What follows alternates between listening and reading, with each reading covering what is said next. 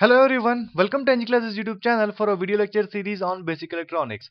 In this video, we'll consider the concept of IRMS and VRMS of half-wave rectifier. In the previous two video lecture, we considered the operation of half-wave rectifier and VDC and IDC, the parameters, two different parameters of half-wave rectifier. In this video, we'll consider the next parameter, that is IRMS and VRMS. So what do you mean by RMS? So one must be aware of. RMS is nothing but root mean square.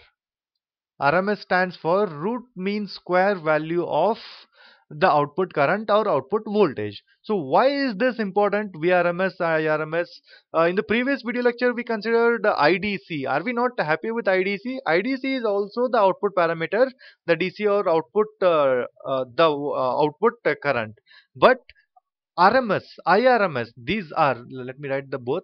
IDC is also output parameter and IRMS is also output parameter, but the same output current being expressed in different ways. So output current, so let me write, both are output current expressed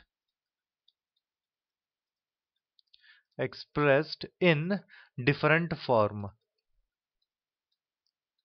expressed in a different form. So these are helpful for me later to find ripple factor and efficiency. If I had found only IDCI, it is not able to find the efficiency. If I have found only IRMS, I am not able to find the other parameter, ripple factor. So output current, instead of saying I naught, it can take the different forms. I can express I naught in different ways so that I can find the important parameters later. Is that okay? So it is root mean square. Now I'll consider finding IRMS. What is IRMS equal to? I want to find this. I said the input is expressed Vi is equal to Vm sin omega t. Similarly, the input current I is expressed as Im sin omega t. The input waveform is takes the sinusoidal form and its highest amplitude is Im. So hence it is Im sin omega t. So how do I find the root mean square? So root mean square, in the sense there must be finding the root of something and there must be finding the mean. Mean is nothing but the average. It is over one period, that is 1 by 2 pi. Square of what?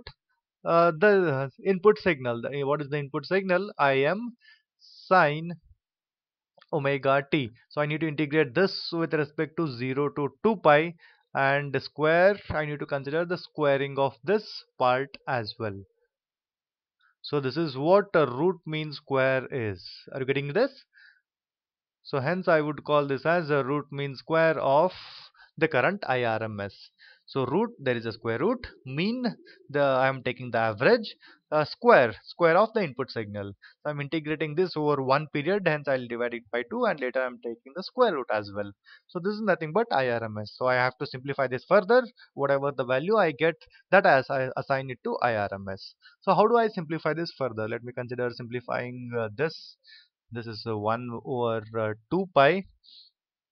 Integration is 0 to pi. So now I'll change the integration from 0 to 2 pi to 0 to pi only. Why?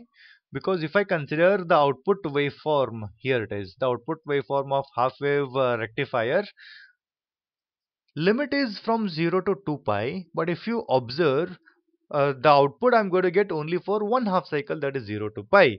So that I consider.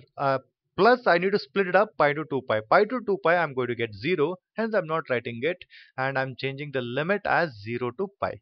Are you okay with this? I change the limit 0 to pi. And what is there inside? Inside I have Im square sine square omega t d omega t. Is that okay? So this is what I'm going to get after once I take the square inside. The next step is try to simplify this further. Let's see what I'm going to get. So now Im square is a constant. I can take it out of the integration and I can take it out of the square root as well. I'm going to get only Im. Are you getting this? So ultimately I'm going to get only Im here. So let me write over here Im. Then I have square root of 1 over 2 pi here, and integration of sine square. Sine square, I cannot find the integration of that. I need to express in terms of cosine. I already know it. Sine square theta can be expressed as 1 minus cos 2 theta divided by 2.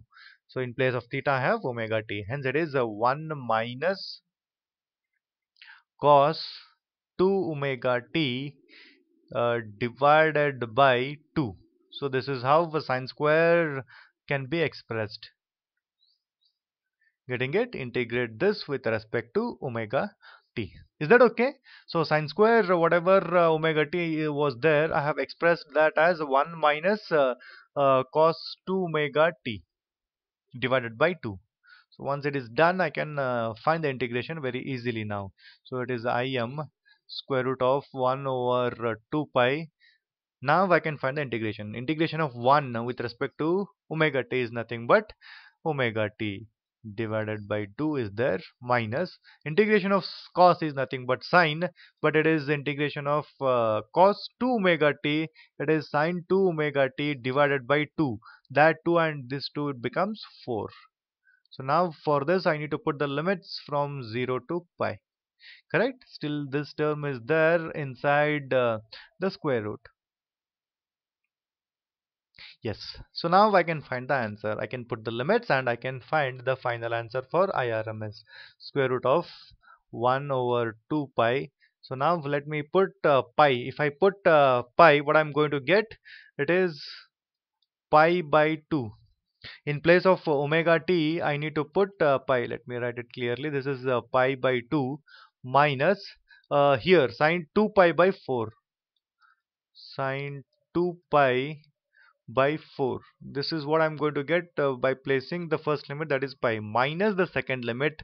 In place of omega t I need to put 0 by 2, it is 0, minus sine 0 is also going to be 0. So that's what I'm going to get after putting the second limit. So let me include the square root sign as well. Still it is there. Yes, once it is done, next step what I can do is, let me write Im square root of 1 over 2 pi. Let's see what I'm going to get here. Sine 2 pi, we know it is 0. This part is also going to be 0. So I'm going to get only pi by 2. 1 by 2 pi by 2. So this is what I'm going to get. Still this term is there in the inside the square root. Pi and pi are going to cancel. 1 by 2 into 2, it is going to be 1 by 4, and if it comes out of the square root, I'm going to get it as Im divided by 2. So this is the expression for root mean square of the current IRMS. IRMS is equal to Im divided by 2. Similarly, I can say that similarly I will not prove for VRMS. I will straight away write VRMS is going to be equal to Vm divided by 2. If you are very much interested, this can be considered and this can also be proved. VRMS equal to can be made equal to Vm divided by 2. So this is how I find the expression for IRMS and VRMS. These expressions are very helpful in finding ripple factor and efficiency of a rectifier. One has to remember these expressions. Yes, in this video we have considered the expression for root mean square of current and the voltage. Hope you people have understood. If there are any doubts, please let me know them onto the comment section. I will definitely address those doubts. Meanwhile, subscribe to our channel EnggClasses for more videos on basic electronics. Till then, thank you everyone for watching.